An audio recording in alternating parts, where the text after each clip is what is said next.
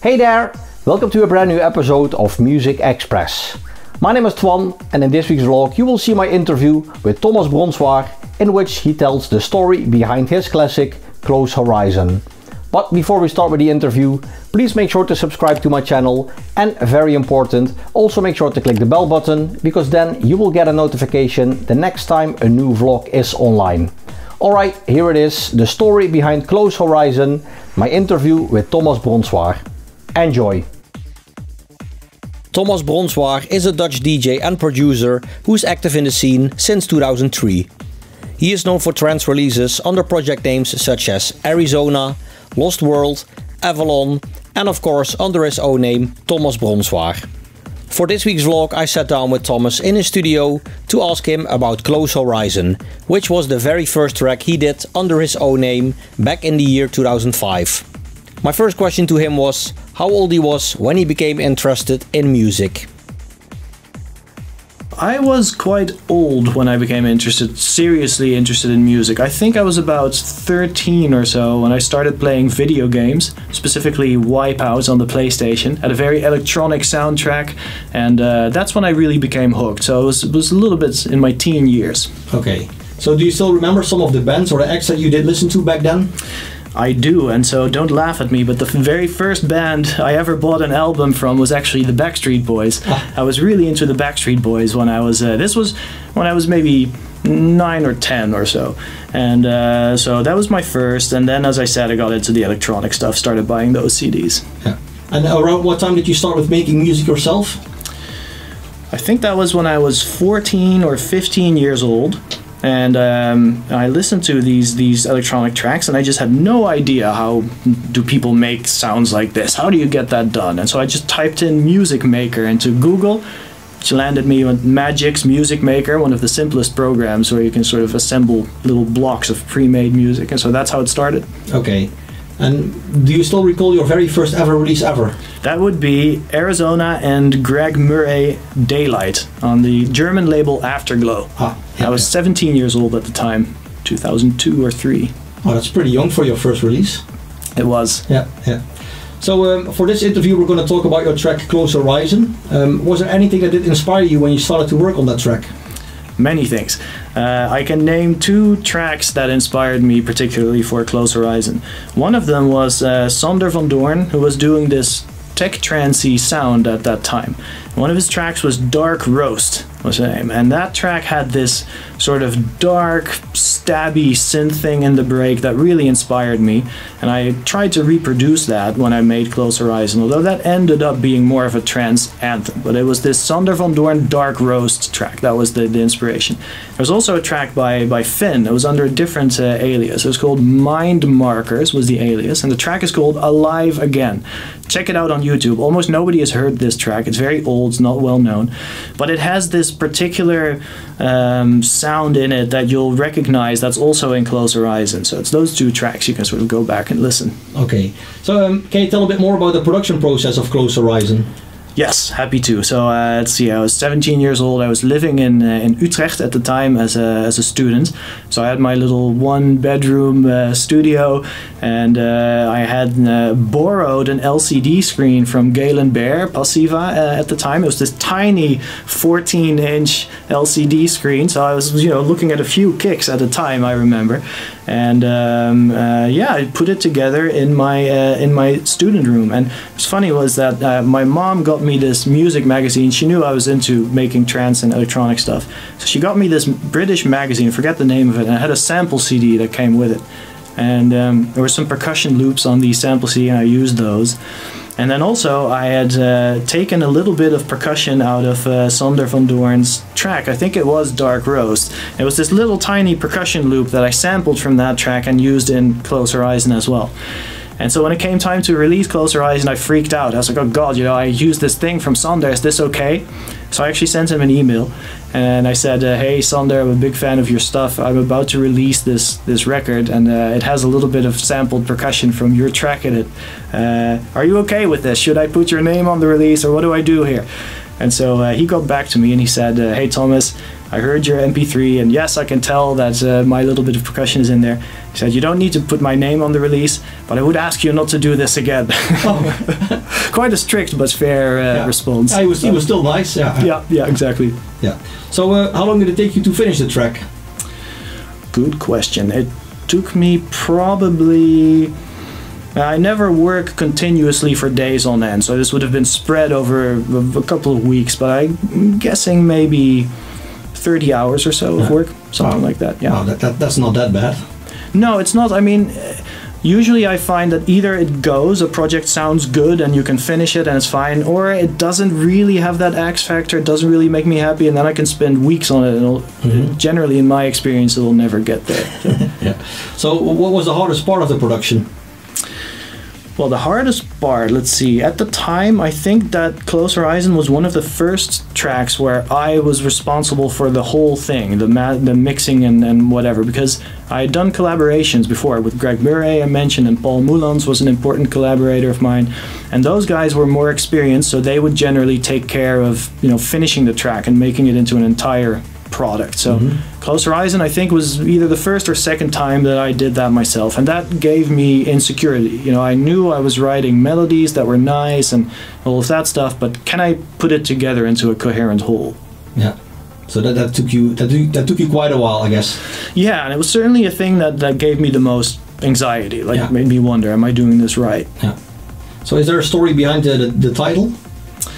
Yeah, I think the track itself, when it started coming together and I heard it myself, that's one of my favorite parts of producing, when you hear something new yourself for the first time, and when it starts to come together and it sounds good, and I thought that sounded good, and it gave me this sense of speed and flying forward, and so I got this notion in my head of flying forward so fast that you begin to approach the horizon, which doesn't really make sense from a physics point of view, but it worked from a poetry point of view. So I guess that's how I ended up with that title. Yeah. That's a cool title. Thanks, thank you. Yeah. So was it difficult to find a label for the track once it was finished?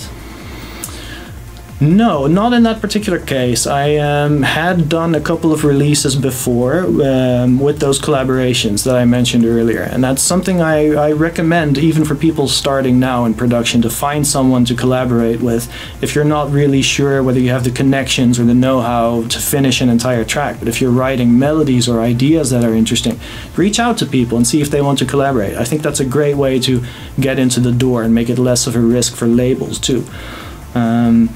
So I'm on a tangent here. What was your original question here again? Yeah, if it was difficult to find a label for the track. Right. So in the case of Close Horizon, I'd done some of those collaborations. I knew labels, and so I just sent I knew who to send this demo to, and then they really liked Close Horizon, and so it wasn't for that track. It wasn't difficult. Sometimes it is. For that one, it wasn't. Okay, good. So yeah, Close Horizon was the first track you released under your own name. So why did you decide to use your own name for this one? It was really a decision made by the label and me simultaneously. It's I liked the track myself, and it was important because I was starting to finish my tracks myself and getting, starting to build my own name as a producer. And the label said, "We think this one sounds good enough now for you to release it under your own name." They saw that as a sort of an accolade for the track. So do you remember some of the DJs that were playing the track? I remember thinking that it was my first release and under my own name and everything you said. I remember, if one of the big boys plays this, I'll be really happy. So Armin or Tiesto or Ferry or whatever.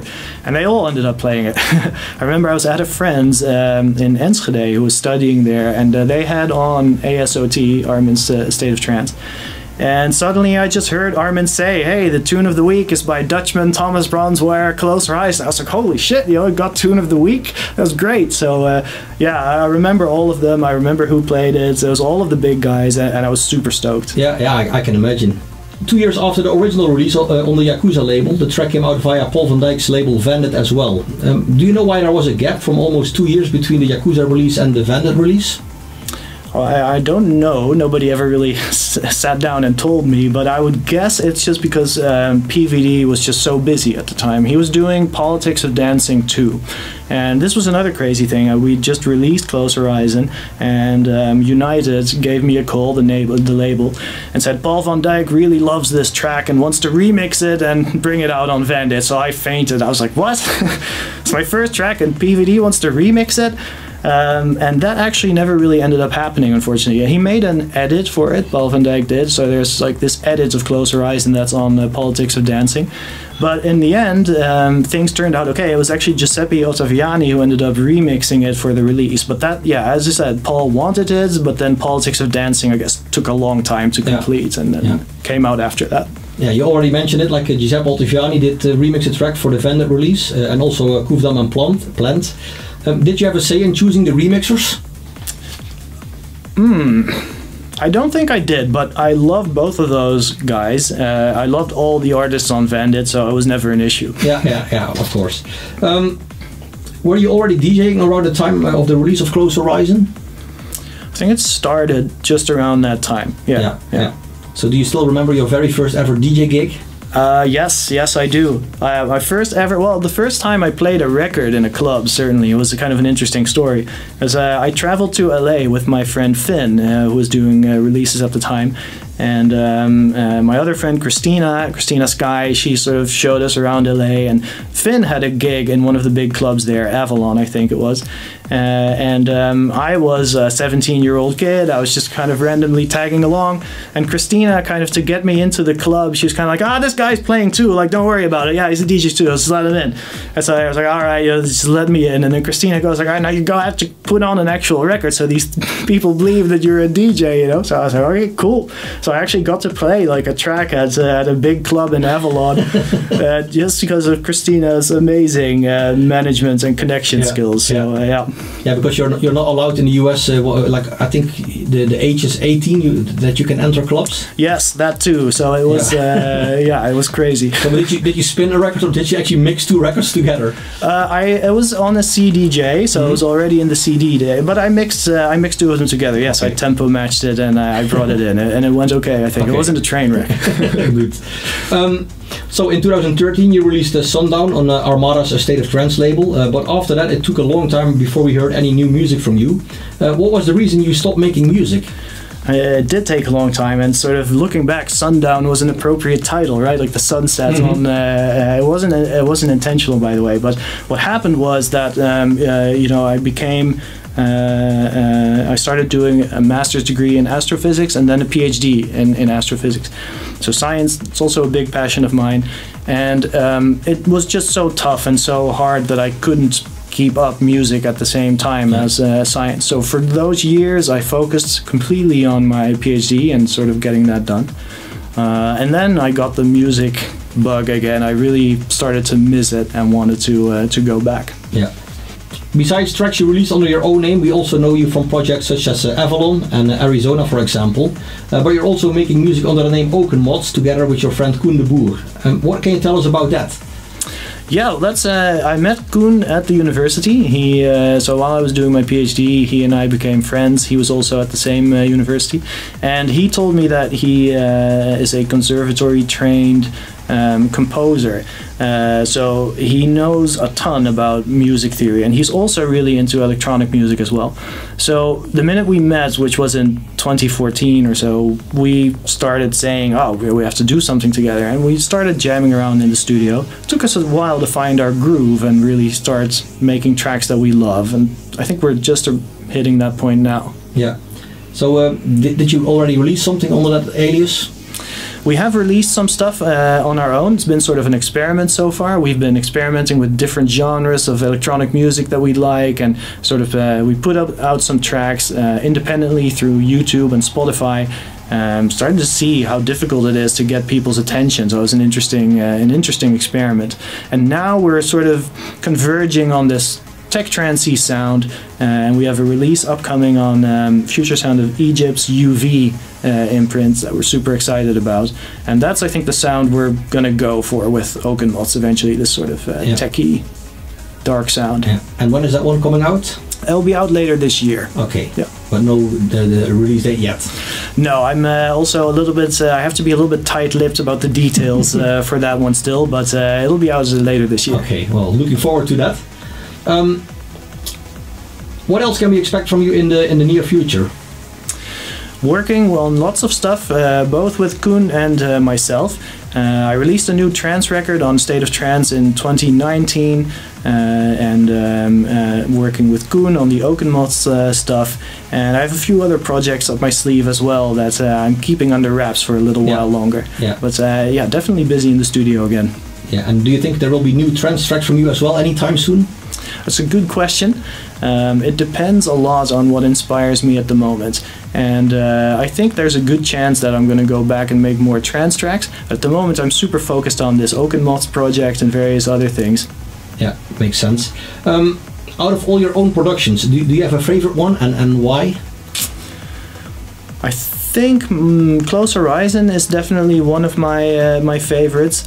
Another track I made called Look Ahead, I really like that one too. It's the first one I made while I was living in Los Angeles, and it took me a while to sort of find my balance there and start producing again. So that's an important track for me emotionally. Yeah, I think there was a story behind that title as well, Look Ahead. Yes, there is, yeah. I don't know, maybe that's for another day, or do you want me to spill the beans on that one too? Oh, maybe you can tell it like quickly now. Yeah, for sure. Well, for that, I was living with Christina at the time. I was living at her place, and she was doing lots of gigs, Christina Sky, and one day she was playing a festival near LA, and she said, wouldn't it be fun if you just made a track today for me to play tonight at this festival?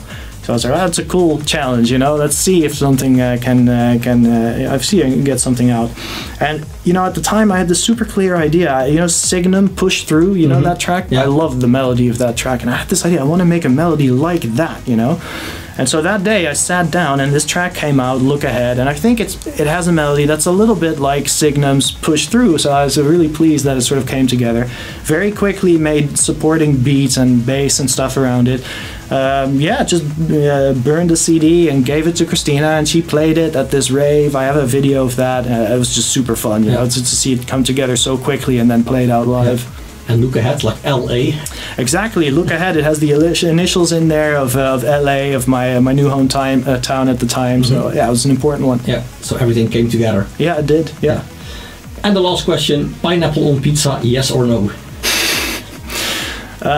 That's a difficult one. Let's see. I think, you know, sometimes I'll order Hawaii. Sure. So yeah, I have no problem with pineapple on pizza. Okay, good. Well, thank you very much for your time and good luck with everything. Thank you, Ton. It was a pleasure. Alright, that was it. This week's vlog, my interview with Thomas Bronzwaer with the story behind Close Horizon.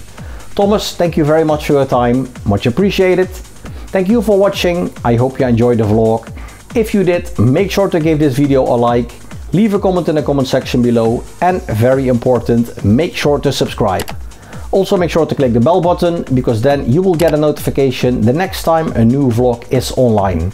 And I did another interview with Thomas, and in that one he tells the story behind his track Constellation, which is a really good story, so keep an eye out for that one. I hope to have that one online in a couple of weeks. Once again, thanks for watching, and until next time, bye bye!